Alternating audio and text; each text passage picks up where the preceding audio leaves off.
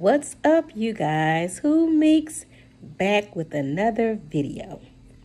Y'all, I want to do a quick haul. I went to ULTA today and bought a few things. I have one thing that's on back order, and my birthday is coming up, so I want to meet a nice fragrance, and I purchased it.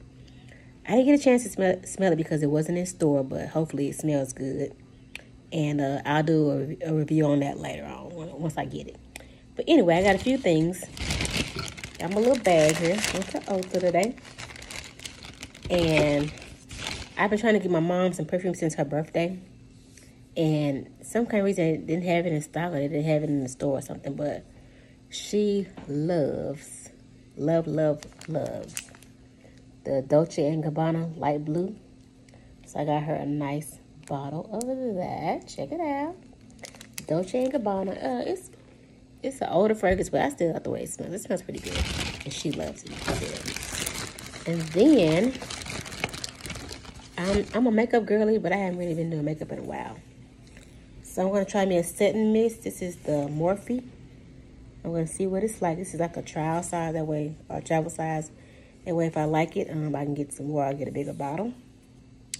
And then, I got some other setting spray. It's a matte finish, and it's by NYX, NYX. It's also a smaller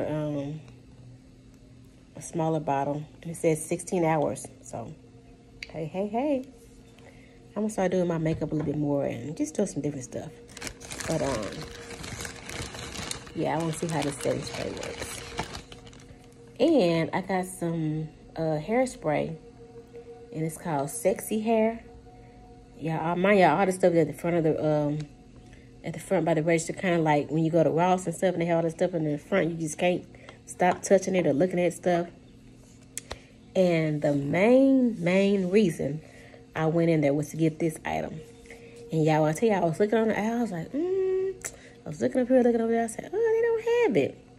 Y'all, I turned around, and they literally had one box left.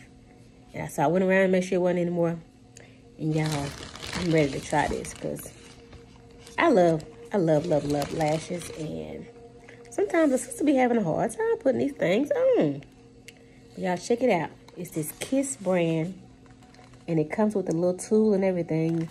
And this is the natural lash, which is, not going to be that long. It's going to be kind of like for an everyday look. And you get 20 clusters, and it comes with like a little tool in there and everything. But y'all, check it out. You don't need no glue.